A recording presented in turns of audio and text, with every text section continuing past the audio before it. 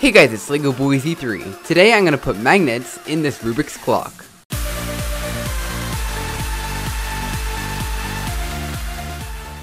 Alright, so here we have my Rubik's clock that I got quite a while ago. I got it on eBay and I have an unboxing video of me opening it up and lubricating it and everything. But what we're going to be doing today is trying out a new mod on this cube, or clock, where we're actually going to be gluing magnets into this puzzle, which will hopefully improve the turning and the pins on the puzzle. Now, normally you would do this with a non-Rubik's brand clock because the pins on those are generally pretty bad. This one has actually pretty decent pins, but I'm just going to try it out anyways and just see what happens. So the way this actual magnet mod works is you have two different types of magnets. The first is a ring like this, which goes right around the pin. It's not actually on the inside of the puzzle, it's on the outside. Not quite sure if it's WCA legal, but I assume it probably would be, and I've seen quite a few people doing it. And also you have another little magnet which goes right on the surface of the pin, and that way when you push the pin in, the two magnets get attracted to each other and it sticks down. Anyway, as you just saw earlier, I was actually taking some tape off the outside of the puzzle because that's actually the best way to keep the puzzle together after you've taken it apart. So let's just go ahead and lift this up. I haven't done this in a long time, so I don't really know what I'm doing, but put that on there. And now this black part should come out separately, like that. Anyway, there's now a couple of screws to get this whole thing to come apart, and here we go. It looks like it's kind of falling apart now. There is the inner mechanism of the clock. Now this isn't really supposed to be like a full tutorial on how to magnetize a clock. I'm just kind of walking you through the process of how I did it. If you want to actually see the entire process, I'll link to another video in the description, which is how I learned how to do this. But now there are these little metal rods inside the pins, which we just want to take out.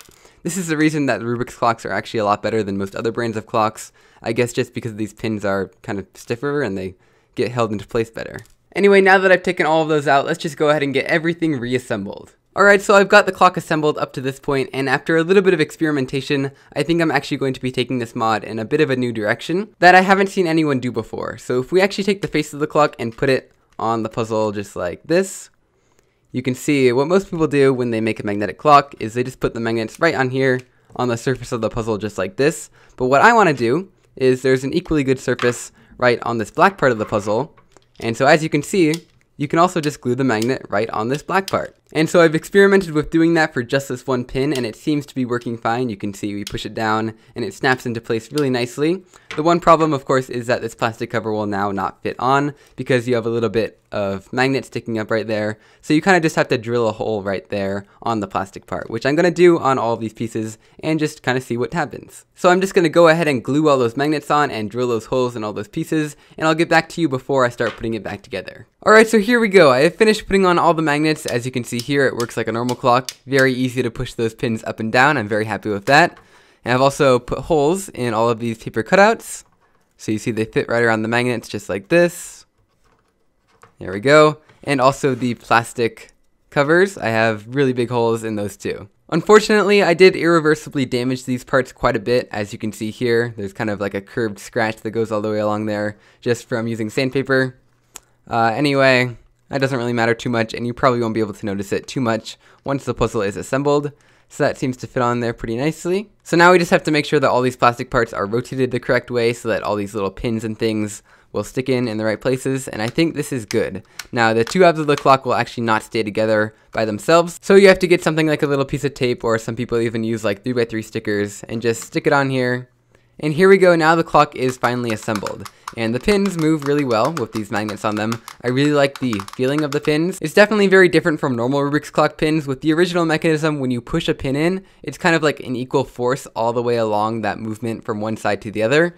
On this one, you just kind of push it, and then it just kind of snaps into the other side. So it's just kind of two possible positions. It cannot be in the middle, or at least it's very hard to get it in the middle. Whereas before, you just push it a little bit, it would be in the middle. Push it a little bit more, it'd be on the other side. This one is just one position or the other. Anyway, let's go ahead and turn the clock.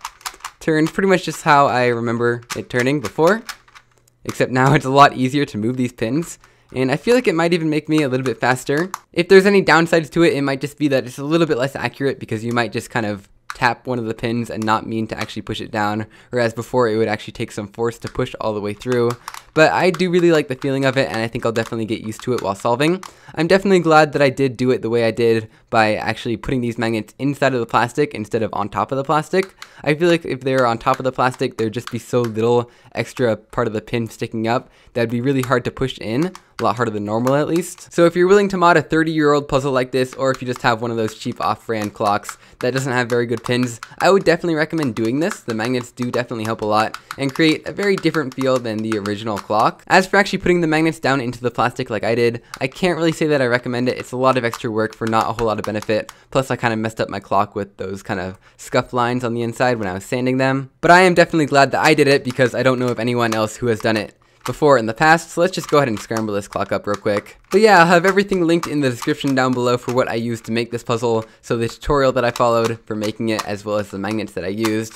All of that all in the description. Anyway, that's pretty much it for this video, and I will see you guys next time. Bye!